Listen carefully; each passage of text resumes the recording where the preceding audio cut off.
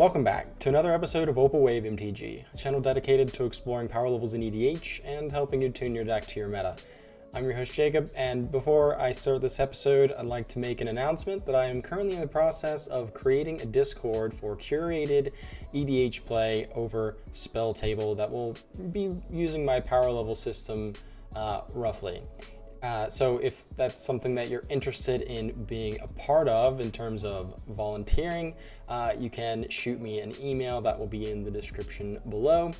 And if you just want to join the server at some point, it should be open hopefully within the next couple of weeks. Be sure to subscribe to my channel, and that'll also be added to the description of all of my videos once that is created.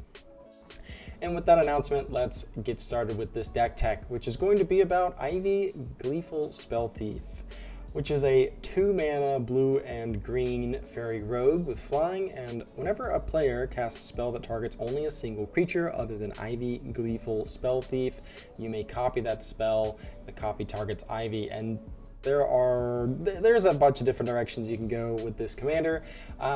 Most people are kind of talking about the mutate space, so that's what I have done here with this skirmish version.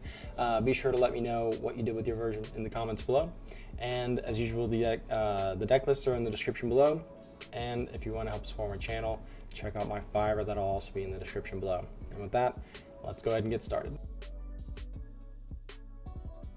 So with the skirmish version of Ivy, like I said before, pretty straightforward mutate deck we've got here. We've got all of the mutate creatures that we can shake a stick at, as well as some pretty decent mutate targets like Darksteel Mirror, which is indestructible, Spell Wild Oof, which makes the spells cost less, since the mutate spells do target, which is why we are running them with Ivy, since she will copy that mutate spell and mutate it onto her as well.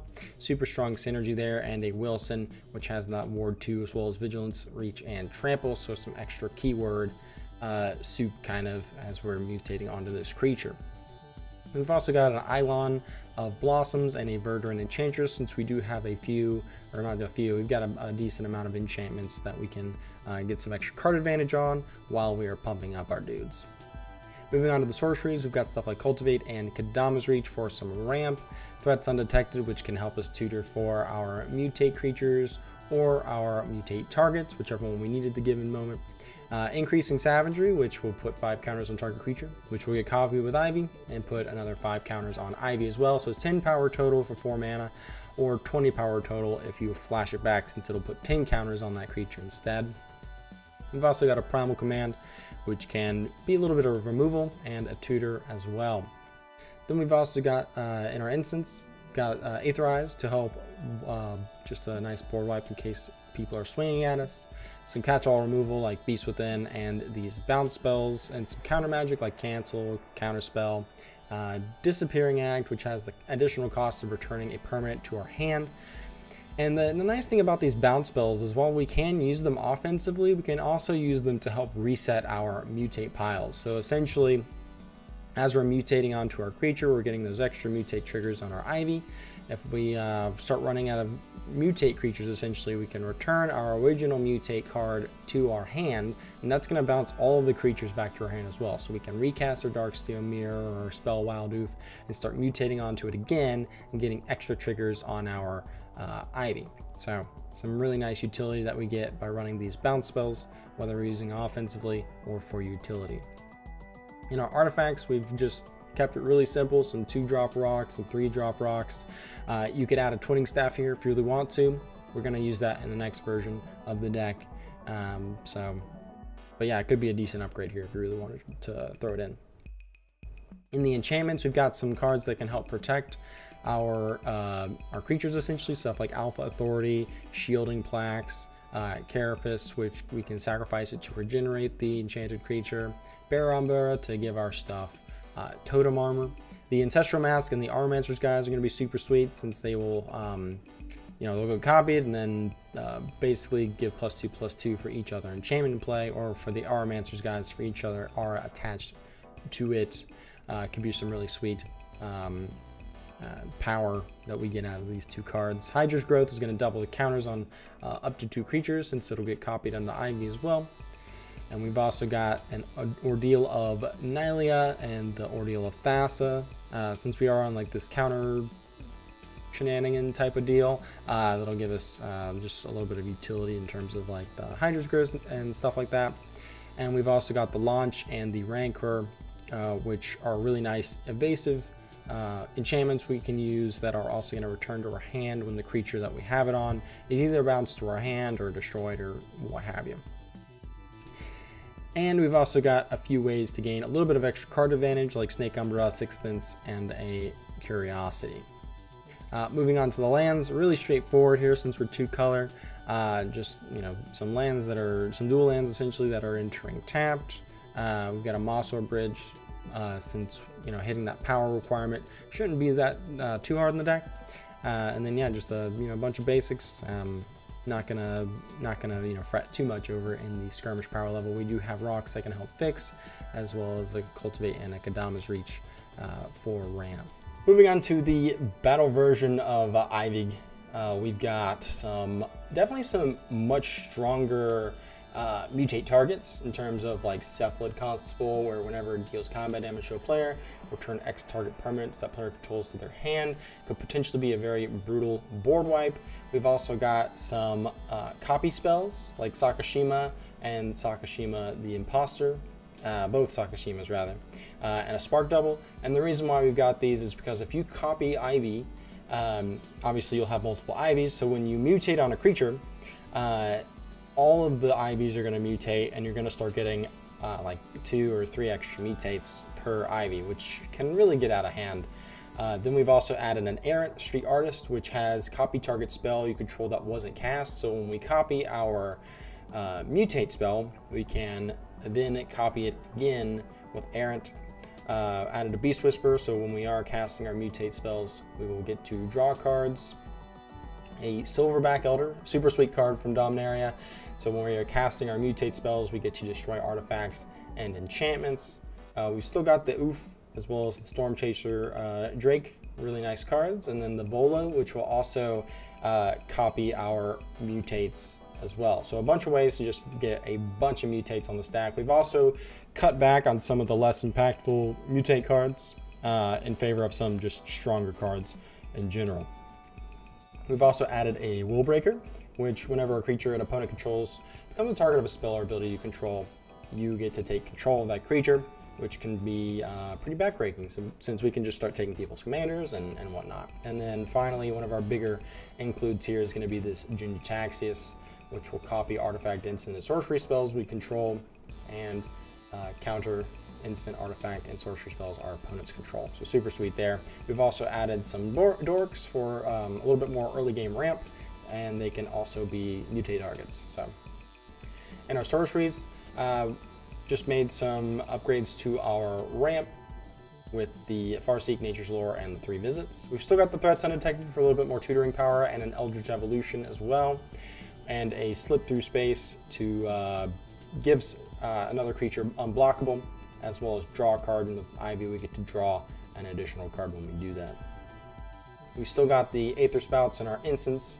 We've added stuff like Cerulean Wisps, Charge Through, a little bit more you know, ways for us to get some more draw triggers from our stuff, as well as upgraded our interaction a little bit, made it a little bit more cheaper.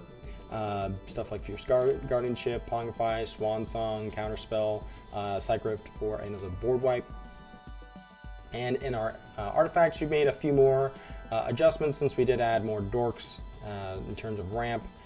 We just kind of cut back and just kept the cheaper versions of ramp that we have.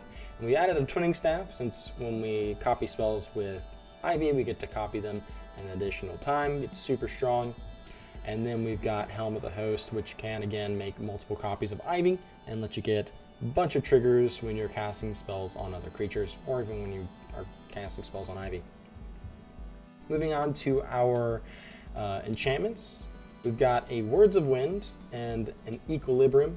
So instead of using those instants to bounce our mutate stuff back and kind of do like the one shot, we can instead use cards like Equilibrium that can continuously return our mutate cards to our hand.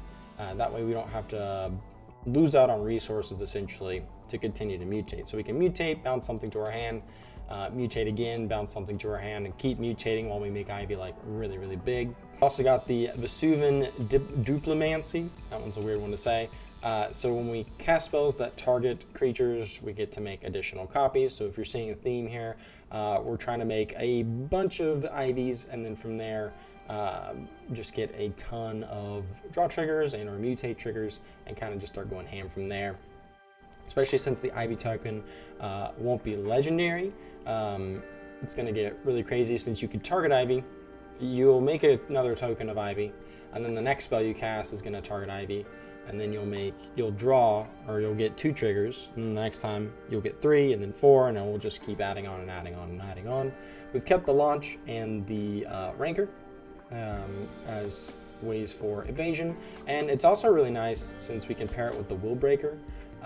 We will be able to cast a rancor on our opponent's creature, Will Breaker will trigger, we'll take control of that creature, and then if the creature dies or something, we can return the rancor to our hand and potentially steal something else. So it could be super strong in that context.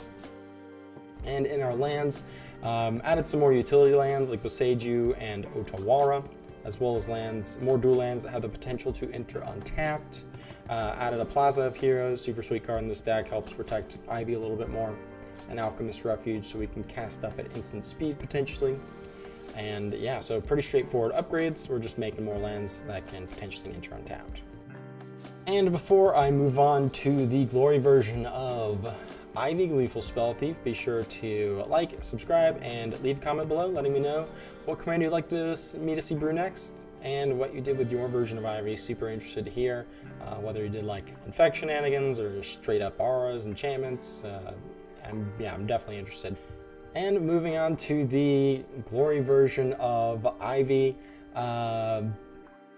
we finally get to brew a deck with Displacer Kitten, and I think this card is super sweet. And yeah, so this is something I've been wanting to do on this channel for a while now, is brew a deck that kind of features Displacer Kitten, and so here we are, we've done it, and we've got a few ways that we can kind of combo with this card.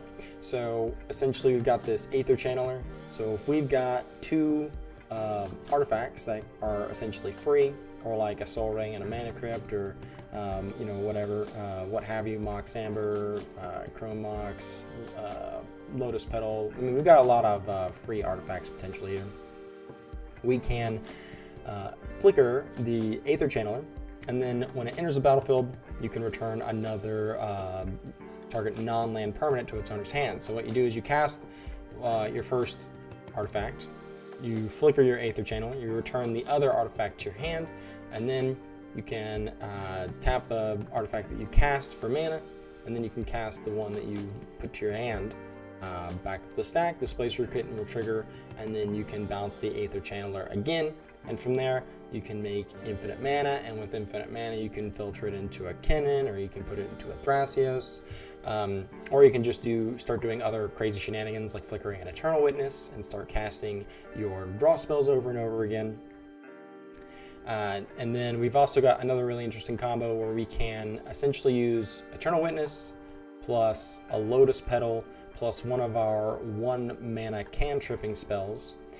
So essentially we'll have our Eternal Witness, we will cast the Lotus Petal, we'll flicker our Eternal Witness, we'll bring back our 1 mana cost cantrip to our hand, we will crack the Lotus Petal, we'll cast our 1 mana cantrip, that will trigger Displacer Kitten, and that's going to flicker Eternal Witness, and that's going to bring back the Lotus Petal back to our hand, and then we can go back and forth over and over again until we draw our entire deck, and then from there we should be able to combo off with some of our other win conditions, whether it be like a Thassa's Oracle, or Aether Flux, or just making an infinitely large board with Finale of Devastation.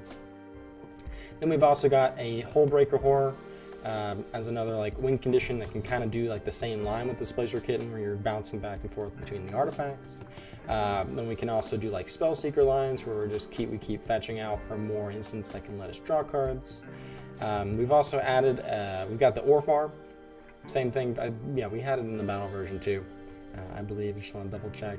Oh, no, we did not. But we do have the Orvar, so we can start making copies of our Displacer Kitten or make copies of Spellseeker and really just go ham with those cards in general.